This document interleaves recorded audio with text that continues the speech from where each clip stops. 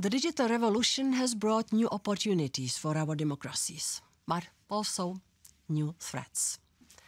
The COVID-19 pandemic accelerated this trend and made the challenges more acute. The Russian invasion of Ukraine highlighted once more the need for prompt actions to strengthen the resilience of our democracies and address vulnerabilities. The EU response to these important challenges is taking place in the framework of the European Democracy Action Plan. The action plan includes measures to strengthen media freedom and pluralism, alongside measures targeted to fight disinformation and to ensure free and fair elections. And we are responding to the challenge in the European way with a focus on collaboration and transparency and in full respect of our fundamental rights and freedoms. We deliver on this plan.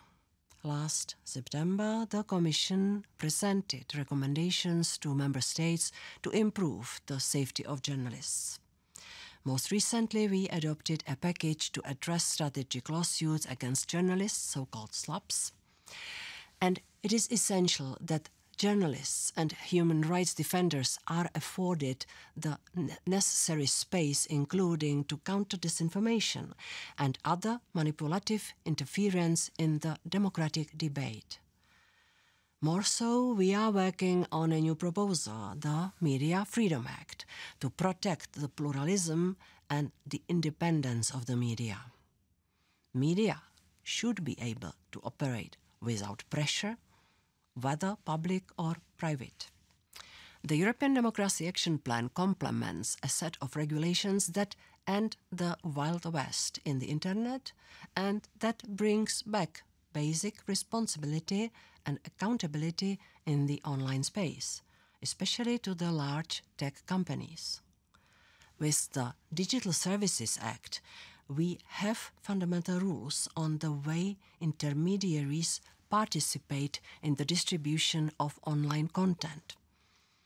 We also need clear rules for political campaigns because as they move increasingly online, we cannot allow political debate to become the unchecked race of dirty methods.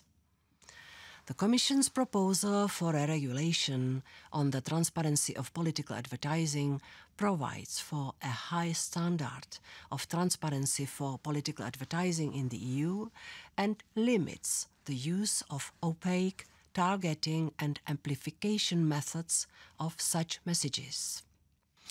But we also believe we cannot and should not regulate everything. This is particularly true when it comes to the fight against disinformation, because we have to be very careful not to undermine the freedom of speech.